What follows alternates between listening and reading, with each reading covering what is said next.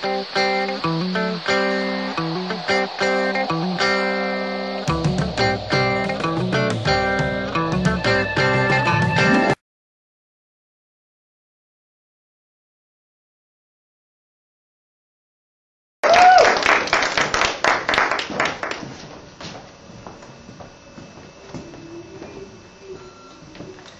I definitely want to thank Greg for that and Sharon for coming out today. I know she has somewhere to be today, and she came out here and changed her schedule to be with us all.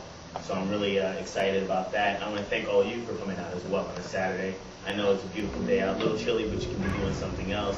But you are investing in yourself today, and that's a really important factor that you should be take advantage of any chance you get. Now I'm going to really, because of time, I'm going to use these notes so I don't digress and go anywhere. But the key to this presentation is how to eat more and burn more fat fast.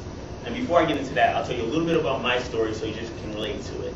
You know, I grew up here on Long Island. You know, I went to school, did everything they told me to do. But I did not go in the direction of college that I wanted to go. I found this career by accident, just as Greg did. You know, I was an athlete thinking, you know, working out was always the key. I love working out. It's fantastic. But I wanted to help people do it as well. And I wanted to inspire them. Because I always set goals. My goals are really high. Those who know me know I'm always reaching. I started out as a wrestler in high school and college. I went on to do that and excel. I don't believe in just stopping there. I recently went in bodybuilding. I was born with my right leg shorter than me. They told me I was going to be in a wheelchair by the time I was 18. Now, I didn't want to buy into that either. Because if you buy into what the press thinks of other people, then that's what you're going to create. That's your reality. So when I decided that that wasn't going to be my reality, with my right leg I have no quad or hamstring. So I have no flexion or extension of my knee.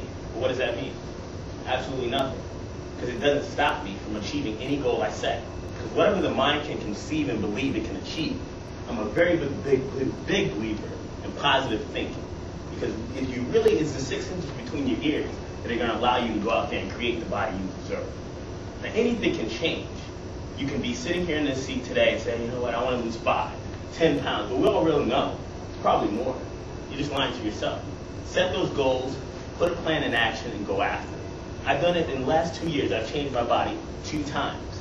January 1st, I'm going to join anyone who decides to take advantage of this course. I'm going to do it again. I'm going to get into another bodybuilding show. I'm going to lose 25 pounds, get to 5% body fat, and get on stage in a Speedo. Why? Because I can. So, with that said, it's about eating more and burning more fat.